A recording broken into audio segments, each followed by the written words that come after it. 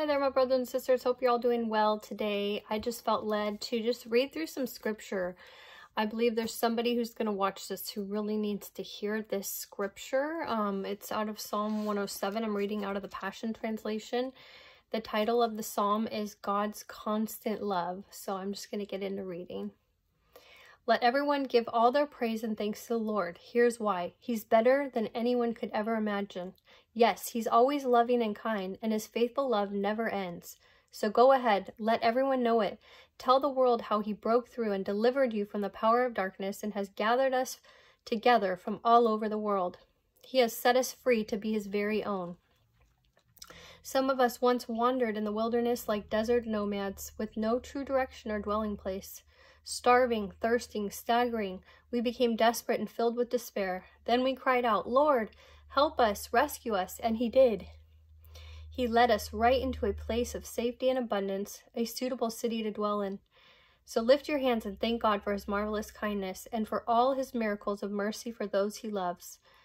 How he satisfies the soul of thirsty ones and fills the hungry with all that is good. Some of us once sat in darkness, living in the dark shadows of death. We were prisoners to our pain, chained to our regrets, for we rebelled against God's word and rejected the wise counsel of God Most High. So he humbled us through our circumstances, watching us as we stumbled, with no one there to pick us back up. Our own pain became our punishment. Then we cried out, Lord, help us, rescue us, and he did. His light broke through the darkness, and he led us out in freedom from death's dark shadow, and he snapped every one of our chains. So lift your hands and give thanks to God for his marvelous kindness and for his miracles of mercy for those he loves. For he smashed through heavy prison doors and shattered the steel bars that held us back just to set us free. Some of us were such fools, bringing on ourselves sorrow and suffering, all because of our sins. Sick and feeble, unable to stand the sight of food, we drew near to the gates of death. Then we cried out, Lord, help us, rescue us, and he did. God spoke the words, be healed, and we were healed, delivered from death's door. So lift your hands and give thanks to God for his marvelous kindness and for his miracles of mercy for those he loves. Bring your praise as an offering and your thanks as a sacrifice as you sing your story of miracles with a joyful song.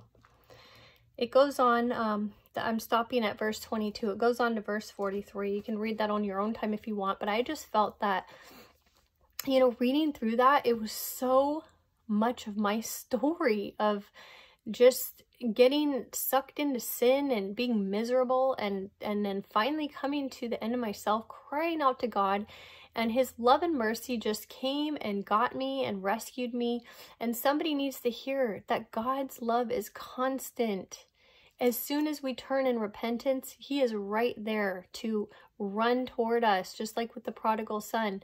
When he came to his senses, turned to God, God is right there. So maybe you're right now in a season where God's just bringing you to the end of yourself, and really having you, know that he is the thing that will satisfy your soul. You know, a lot of us try to satisfy ourselves through everything but God, and then when we realize nothing fills that God hole except for God himself, and we fully surrender to him, he just runs with open arms and is right there to rescue us. So I just want to pray for anybody who's like maybe in a season where they feel like they're just being brought to the end of themselves. I just pray that we would all just turn and get on our knees and repent to God and prioritize him and put him in the place that's his place first in our life. One thing that I feel like God had shared with me is that a lot of people are trying to find their purpose, and they're really focused in on what's God's will for my life, what's my purpose.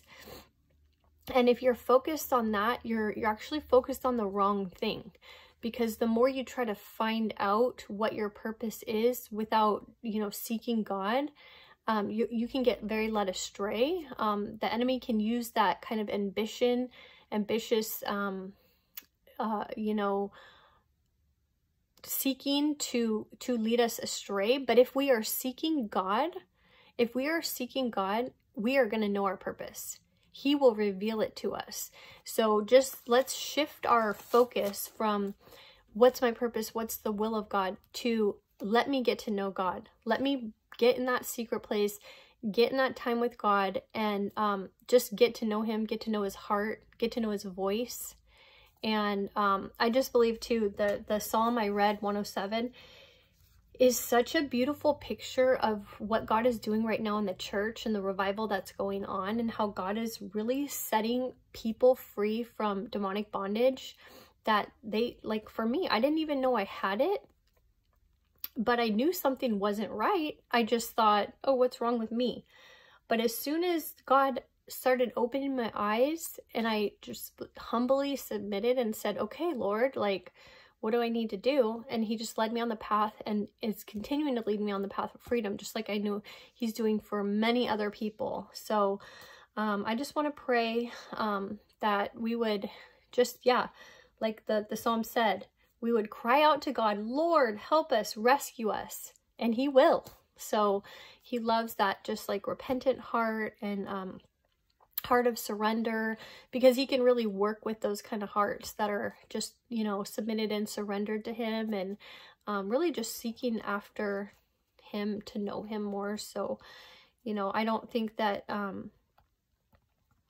any of us are perfect at that, and we all need to just, it's a daily thing that we need to, you know, surrender to him and just seek his will, seek his face. You know, it says when we seek him with all of our heart, we will find him. So just, you know, whatever that looks like. I know for me personally, I have to invite the Holy Spirit to show me what that means, because I even, you know, we're all learning, you know, we're all learning this side of heaven. We're walking by faith, not by sight. So we need the Holy Spirit's help. And I think that's a good position to be in, is like, I know I need you, Holy Spirit, to guide me in this, because, you know, that fosters humility instead of like, oh, I have it all figured out, I don't need any help.